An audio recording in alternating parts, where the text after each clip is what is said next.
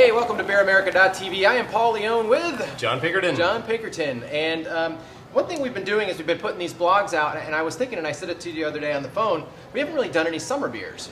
Yeah, I'm not sure how we missed that. Yeah, I know. And here we are in the dog days of summer, and you know what happened? I think we did so many pumpkin beers, we said we're not doing themes anymore. So here we are doing a summer beers, and I have found one of my new favorite summer beers. And we had talked about it earlier. We brought it to David Big had brought it. I'm sorry, David Little had brought it to the table. Bell's from Bell's Brewery, Oberon. good stuff. It's very good stuff. I've become a huge fan of Bell's now that they're here in Georgia. We actually have it on draft as we speak here at Twin River. It's great. And it sells good? Sells very well. Well, it was selling really well until we got our wheat beer on tap. Okay. And then kind of, you know. But it's still an excellent beer. And Indeed. I don't know about you, and we're going to get right into this beer in a second. I, in the past, would always go to much lighter beers or found it hard to drink good craft beer in the summertime because it's too hot, especially in Savannah. It's 90 degrees. Last thing I want is a Scotch ale. Not going to do it. Just wear you out. But Oberon is a great, and Sam Adams brews a nice one. There's a lot of good ones. Brooklyn brews a nice summer ale. But Bell's, yeah, and is that why? And that's what I'm going to ask you. This is an American wheat ale, and it's 5.8% alcohol by volume.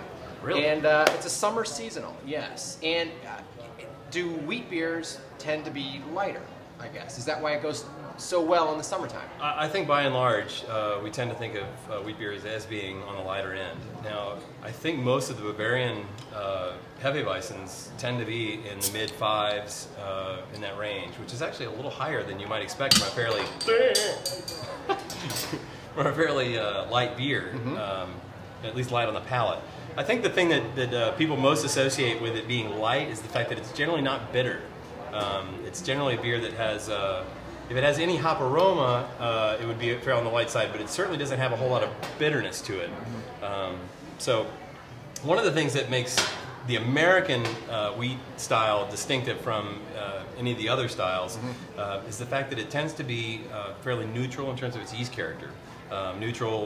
Kind of neutral to bready, to kind of that just kind of clean character. You don't get a lot of that fruit character. You don't get the banana character that you get from the German Hefeweizen yeast. You certainly don't get that phenol that you would get, that sort of spicy character that you would get from Bavarian Hefeweizen.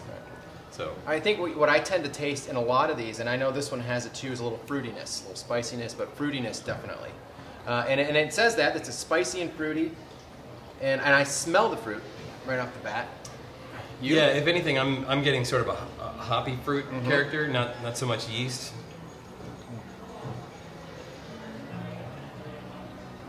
But I do taste the spiciness a little bit.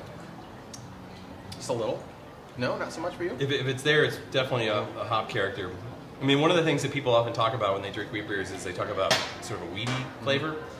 And I've always kind of disagreed with that idea. It's not really a weedy flavor. It's usually an absence of malt flavor. Okay. If that makes sense. Yeah. Because most wheat beer recipes are cut usually about 50-50. Some kind of gravitate one way or the other, but usually about 50% barley, 50% malted wheat. And I think the distinctive flavor you're getting there is the fact that it's not so malty. It's not so. It doesn't have that grainy character that you get from 100% malt beer or barley malt beer. The wheat tends to be a little bit less grainy. Yeah, and what they made a point doing a little research on this that they say that it they use Saaz. Is it Saaz hops? Saaz, yeah. Saaz, Czech yeah. Saaz. Okay, and would that have any play in this? I mean, is it a specific hops that's good for brewing a lighter beer or a particular taste? Yeah, I mean, Saaz is definitely known as one of those hops that has a certain elegance to it. It's sort of the classic Pilsner hop. Used in large quantities, it could certainly have some bitterness, but it's definitely, in terms of the inherent bitterness of Saaz, it is on the lower end of the range of bitterness. We call it a low alpha hop, but certainly a highly valued hop for its aroma characteristic.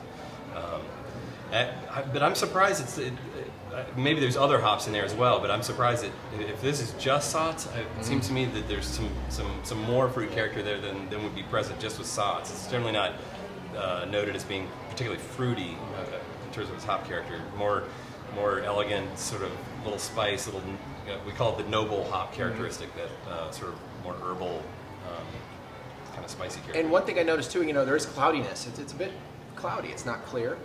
Nice and cloudy. Yeah, they're going for that Hefeweizen characteristic. Everybody's kind of got their own tricks up their sleeves in terms of how to keep that haze. The Belgians actually use, for wit beer, they use unmalted wheat. So it's just straight wheat. And you essentially are forcing a haze when you use unmalted wheat because it does not break down in the mash tun.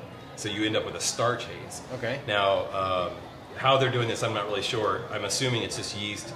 A lot of times when you get kegs that are Hefeweizen, they tell you to store them upside down until you're ready to tap them, and then you turn them right side up and tap them, and that causes the yeast to kind of sort of, it's just a kind of a way to force you to stir it up. Yeah. But even Hefeweizen, you leave it long enough, it'll settle out and go.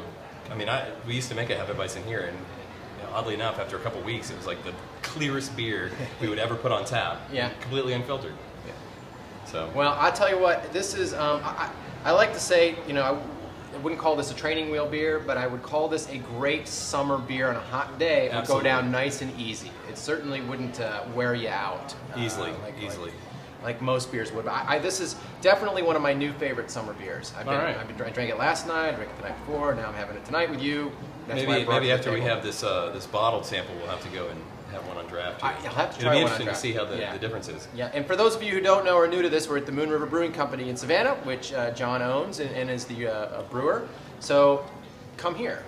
And why not? Yeah, why not? Exactly. Just because you live in Alaska doesn't mean you can't come and visit us. I mean, come on. There's a lot of people here. It's Hawaiian. I know you're out there. I know you're watching these. Well, cheers. Cheers. Paul at beeramerica.tv. Pink at beeramerica.tv. And any questions, comments, and please send them forward. And Twitter, Facebook, and all that good stuff. Become friends. iTunes. Yeah, iTunes. Cheers. Cheers. I gotta finish it.